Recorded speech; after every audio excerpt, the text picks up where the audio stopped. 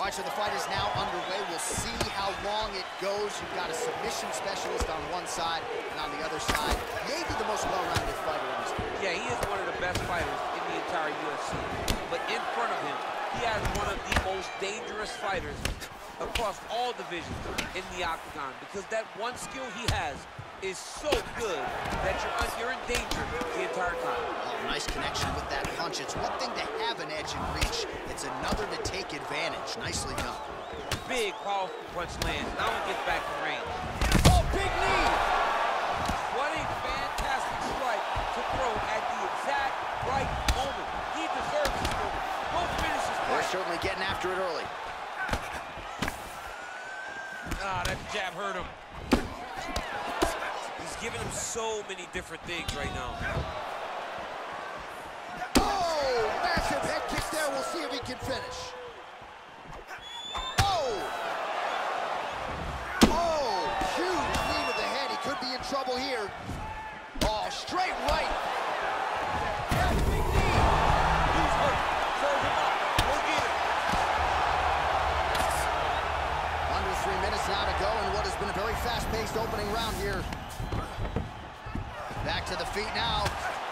Nice punch there by Ferguson. Nice jab, follows it up with a nice right hand. Oh!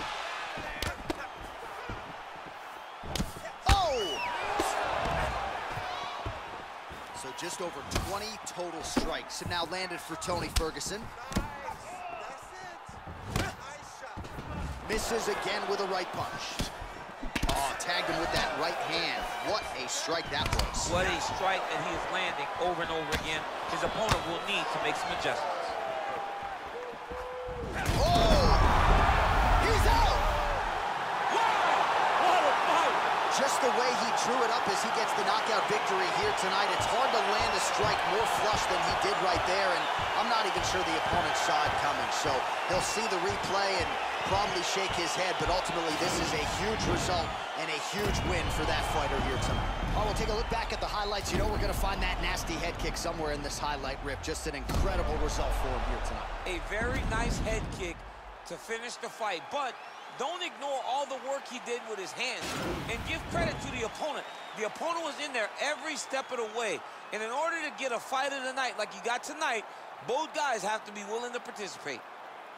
Ladies and gentlemen, referee Dan Mergliata has called a stop to this contest at 3 minutes, 22 seconds of the very first round. Declaring the winner by knockout and still